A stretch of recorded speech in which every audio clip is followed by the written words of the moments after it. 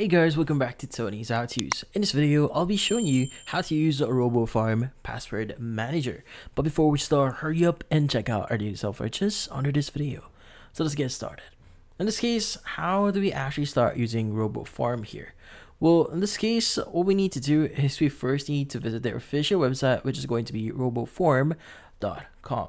Now, in their website, they actually have two plans that they provide users with. We have trying the business option here or the personal option. Now, from here, what we need to do is we need to choose the best for us.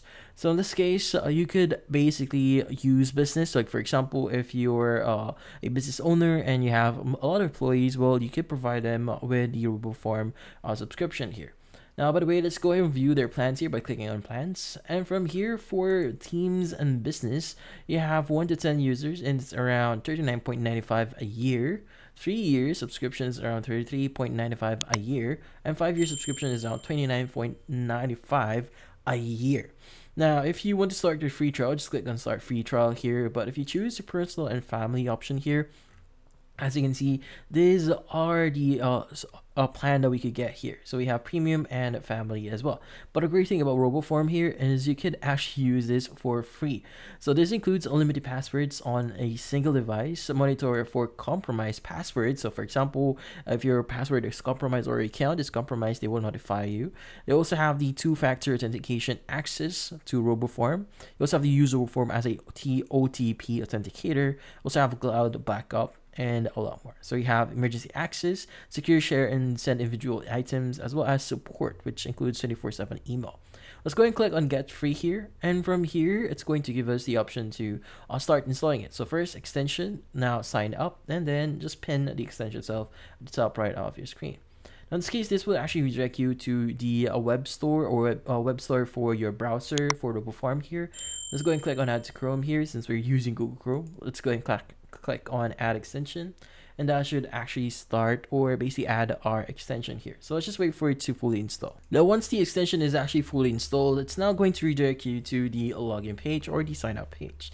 Now since we are filling you here, let's go ahead and click on sign up to create our account. And from here, let's go ahead and set up our account. So it's going to request you a few information and details about yourself, like for example, your email and as well as a master password that you want to use for your account.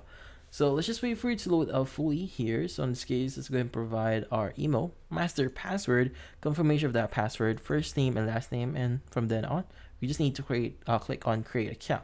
Also, you need to agree to their terms of service and privacy policy here. Now, in this case, you should be able to fill out these details here. Now, by the way, the master password here is something really important. Make sure to remember your master password. In this case, this is going to be the main password that you'll be using for Roboform for managing your password. Now in this case, make sure it's actually secure, like make it at least at 12 characters. It contains numbers and special characters and capital and small letters. In this case, it's going to fill out this form here. Now from here, it's going to say your account created successfully. Now in this case, make sure to memorize your passwords. So in this case, let's go and click on get started here. And it should redirect us to the Roboform homepage. So let's just wait for it to load up. And as you can see, we are now inside Roboform. Now in this case, it's going to say protect your data. So did you know you can regain access to Roboform data even you forget your master password? So you can actually turn master password restore feature on. So you just need to install the Roboform app on your mobile device and enable biometrics. Now you can download this via the App Store or Google Play Store here, or basically just scanning the QR code here to download the app itself. So in this case, go click on maybe later here, and so in this case, this is the main UI for Roboform. So in this case, these are the features that you'll be able to access on Roboform. So in this case, by default, you're going to be in the home section here. So in this case, in the home, you should be able to see the all section, which in this case, we have popular, recently used, and A to Z. Now in this case, in the popular, since we haven't added anything or even used anything here, nothing's going to appear. But if you use A to Z here, it should show all the logins or safe notes or even your details in here. Now in this case, what is the first thing that we need to do here? So in this case, let's go ahead and go to our all here. Let's go and click on add new login. And from here, it's going to say your Roboform Password Manager has requested additional permission. So it could read a list of your most frequently visited items. Let's go and click on allow here. And from here, it's now going to say add new login. Now from here, we need to choose the website. So these are the websites that is actually suggesting you to use. So if you have a specific website, like for example your own website or a website that does not appear here, you could choose the create your own here. So for example, maybe I'm going to look for Facebook here. It's just an example. Let's choose Facebook. And now we just need to enter our email or our phone number here, as well as the password that we want to use. Now, if you want to pin this one, you could go and click on pin, and you should be able to pin this into your account here. So as an example, I'm going to add a sample email here, and as well a password. So in this case, let's just enter a password here. Now from here, you should be able to add notes as well if you want to add additional notes, and you could also add authentication key here. But in this case, the two-factor authentication key and Facebook can be added after saving username and password. So we need to save this one first. And once you've done that, you could go ahead and click on the specific app or website here to log in into that specific website. Now I will use your credentials and use that as a means of login. Now, if you want to edit this, you can go ahead and click on the three-dot icon here. And from here, you could have the go fill option here, which in this case, you'll be able to fill the Facebook page. Now, in the Facebook login page, if you want to automatically log in, you could go ahead and do that. If you want to go to website itself, you could go to website here. You have the view if you want to view your credentials, or if you want to edit it, just click on edit. And from here, it's going to say change your password as your user was not found in data breach. So in this case, it's going to say if your password is actually not good, or it's actually one of the breach, or it's actually not a secure password itself. So it's going to suggest that from time to time. Now in this case, if you want to set up authentication key, just click on add authentication key. And from here, you just need to add your authentication key and follow the steps for you to add your authentication key. Now in this case, that's how you add a login here. Again, you could do this for any website that you see here, like for example, Lands of America, Craigslist, CVS, Caremark. Now, you could use the search bar here to look for that specific website. Now, if you go to logins, it should show you all the logins. Save notes would actually contain notes that you want to secure, like for example, your Wi-Fi password, your password on your phone, the combination for that, if you want to save those. So in this case, you could go and click on add save note here, and from here, you just need to add your notes. So simply, like for example, we're just going to add test note. From here, let's go and click on save, and it's going to say home. So if you want to basically have a different folder for that, but in this case, my current account currently supports only one folder. Let's go and save this one. And yeah, as you can see, it's now listed as is.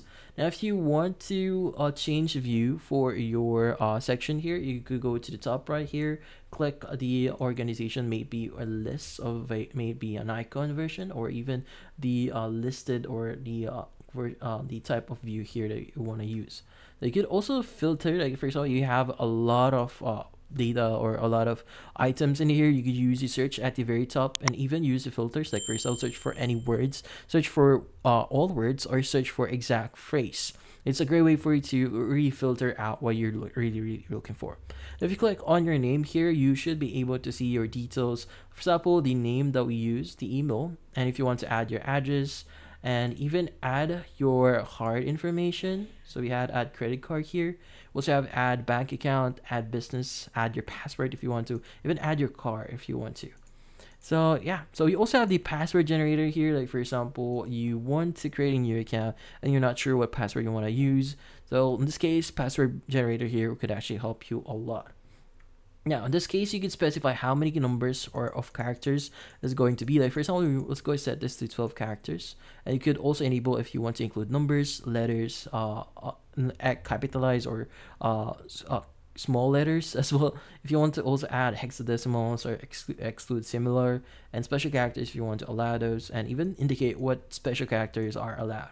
In this case, for you to basically show that, let's go ahead and click on the generate here. It's now going to generate a password for us. Let's go ahead and click on copy, and that should copy the actual password that we just generated and just use it to create a new item in your Roboform account. I have the authenticator here as well. So in this case, it actually opens any login views and edit mode to add a notification key here. So in this case, it would depend on the items that you have here if they support authentication keys. You also have the security center here, which in this case gives you the option to basically view how secure your account is. Like how strong is your password? Is it weak? Is it duplicated? Or is it anything that would actually compromise your account? Also have the sharing center here. So in this case, you could actually share some items. Like for example, we want to click on the plus button at the bottom right here. From here, you should be able to start sharing certain items, like the item that we just recently added for Facebook. But for you to start using this, you first need to verify your email account for you to start using it. We also have emergency access here if you want to provide emergency access to your contacts. For example, you could go and click on plus here, but again, you need to first confirm your email account. But yeah, so those are the basics on how to use Roboform here, and that's about it. So if you found this video helpful, hit the like and subscribe button and watch our next video.